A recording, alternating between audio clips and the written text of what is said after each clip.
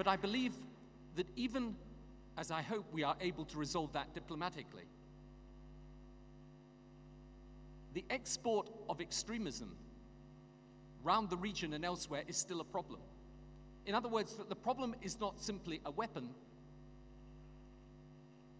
but a weapon with an ideology. And this ideology and those groups that are associated with it, when we come to analyze it, what is it? It's essentially a closed philosophy. These different groups of extremists who are linked together by a perversion of the proper faith of Islam, these extremists, they believe there is one truth, theirs. One legitimacy, the one they own. One answer, one faith. And when we close our minds to the possibility of the other, when we end up in the face of a world that is opening up the whole time, we close down. That is when we get the threat and the challenge. And where we are confronted militarily, we have to stand up militarily. But in the end,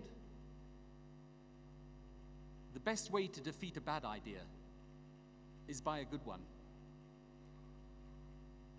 And that is not just freedom and democracy and justice, important though those concepts are.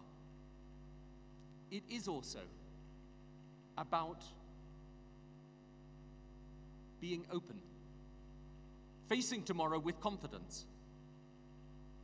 And when we analyze the countries that will succeed in the modern world, they are those countries that are prepared to be open, that reject not just the methods of extremism, but reject the philosophy behind it. The countries that succeed will be the countries that develop their human capital, all of it, and develop it based on merit and not on privilege. And if that is true, the countries that succeed will be those that give women equal rights with men. Not just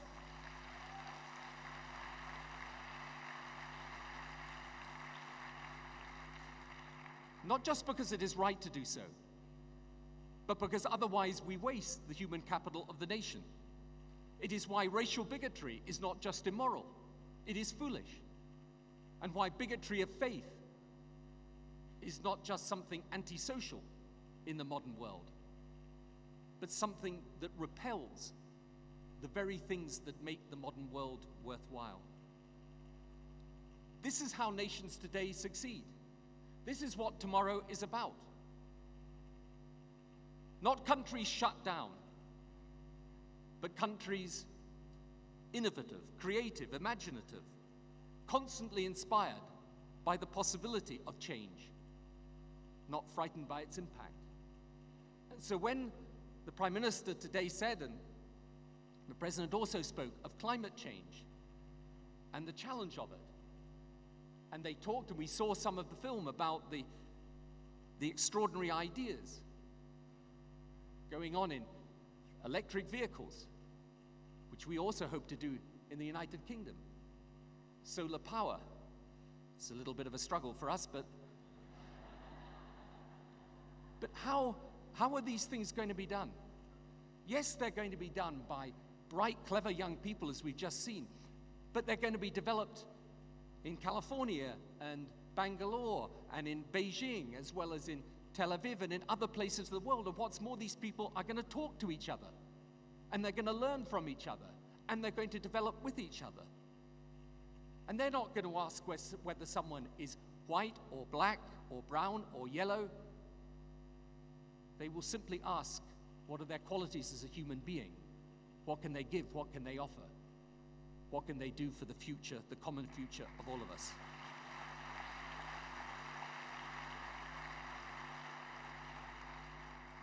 So when I, in the work that I do, reflect on the Israel and Palestine question. Yes, it's about negotiations, and it's about boundaries, and it's about changes on the ground. But it's also about changes in the mind. When I've visited the Prime Minister's home, and in the study there is a map on the wall, which is a big map of this region and beyond this region. And frankly, when you see the size of all these different countries, you have to go quite close to the map to see Israel and the Palestinian territory. And when we think about how much this means, despite this small territory, how much it means, not just to you, of course primarily to you, but not just to you, but to all of us. The question that is often asked is, why is it so important to achieve peace? And I always reply, because peace is a symbol not simply of enmities that are past and set aside, but of the opportunities of the future that are to be grasped. But you know, the question that's less often asked is, why are the opponents of peace so keen to deny the possibility of peace? And that is, I'm afraid, because they also understand the symbolism. And they know that if we were able to achieve peace between Israelis and Palestinians, that would not simply be to the enormous benefit of those that live here and those that live in the Palestinian territory.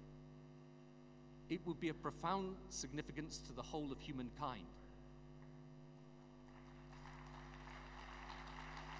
Because, to go back to where I was earlier today,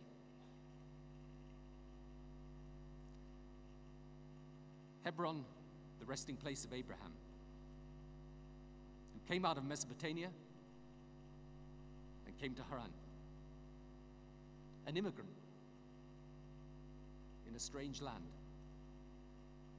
And the faith that he had, that because it was based on values and not on icons or idols, became universal and gave rise to my faith as well as yours.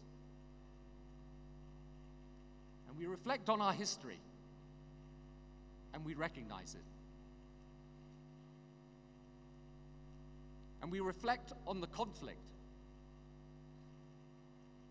And we reflect on those that have died over a long period of time in this conflict and others. But we also then reflect on the progress. And when I come to Israel and I see it and I think of how years ago, when I think the British may have had something to do with things around here, and I reflect how this country began and what it created.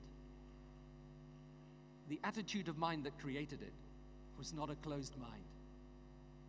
It was a mind open, confident, full of the possibilities of the future. You know, the Chinese have a word for crisis, wei qi, which is also means opportunity. And when I was reflecting on President Peres's conference and what I would say today, I thought I would conclude by saying this: that in every crisis and in every challenge are the seeds of opportunity and hope. It is not impossible to overcome the crises or the challenges. And you know what shows that this is true? What shows this is true is the progress of humankind for all its difficulties. And that progress is based ultimately not on values that are confined to one faith, one race, one creed, or one color. They are the values, the universal values of the human spirit. And if we can capture that spirit in our discussion and debate about tomorrow, we can maybe understand better yesterday, do more to help today, and make the tomorrow of my children and yours a brighter one, a better one, a more prosperous one, and yes, a more peaceful one too. Thank you.